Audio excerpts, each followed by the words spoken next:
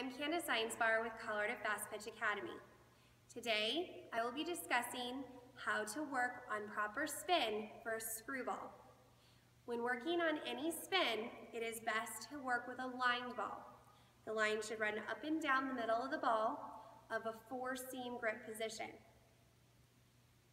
When working on your spin, you want to make sure that you stand in an open position, which in this case can be very complicated because we won't be throwing the ball to where our catcher would normally be.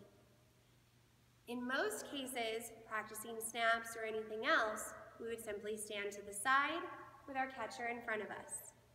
But when working on the spin of a screwball, you actually want to practice spinning the ball to the side.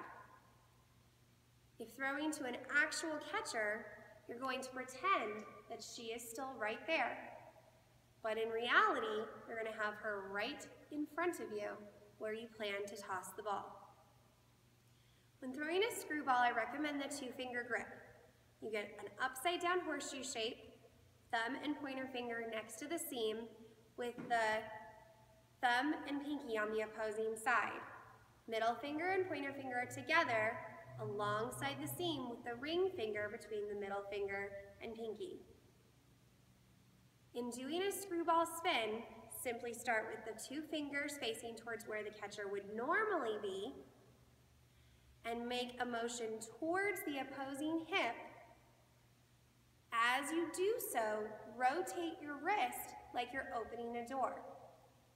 As you do this, allow the ball to come off of your thumb towards your catcher, where she's actually standing.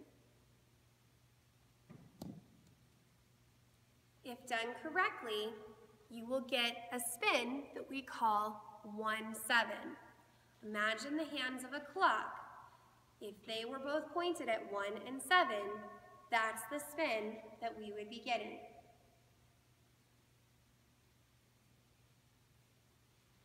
I recommend doing 10 to 20 spins before attempting the actual pitch.